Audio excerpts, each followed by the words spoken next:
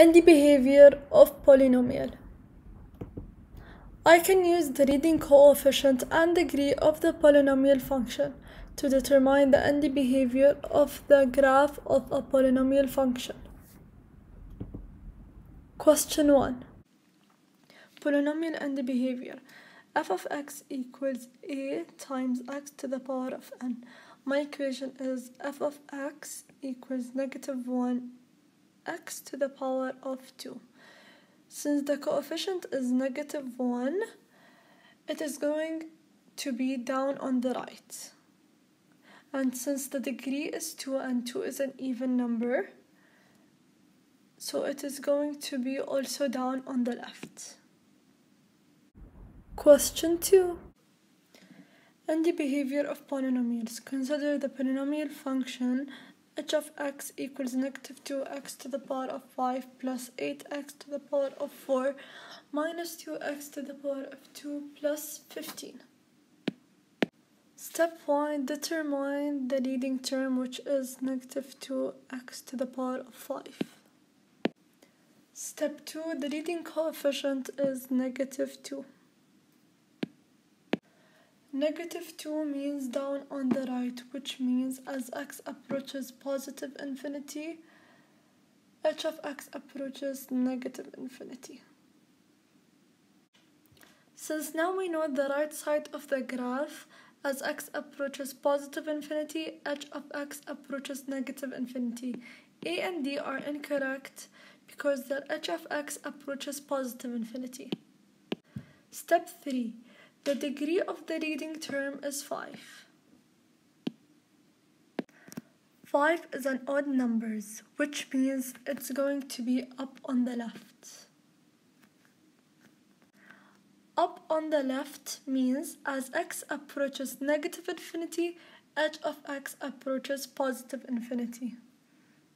This means B is the correct answer as x approaches positive infinity, h of x approaches negative infinity, and as x approaches negative infinity, h of x approaches positive infinity. Question 3. Based on the end behavior, which option best describes the leading term? Step 1. By looking at the graph, we can figure out that it is down on the right, which means negative coefficient. Step 2. Now by looking at the both sides, it tells us they are both going to the same direction, downwards. So the degree is even. Option 1 is correct. Negative coefficient, even degree.